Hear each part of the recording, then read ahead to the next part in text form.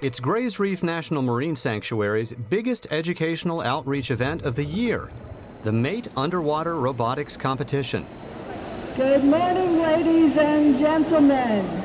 Middle school, high school, and university students from throughout the region packed into the Chatham County Aquatic Center, bringing robots they built and designed on their own.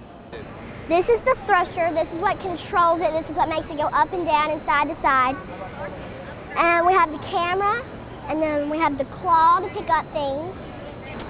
Well, you have to get the ballast neutrally buoyant, and that was hard. Like it was positively buoyant, so we had to make it neutrally buoyant. The remote control robots must complete a complex series of tasks in the pool, manipulating objects in a manner that simulates real-world tasks that might be done by professional ROV operators in the ocean environment.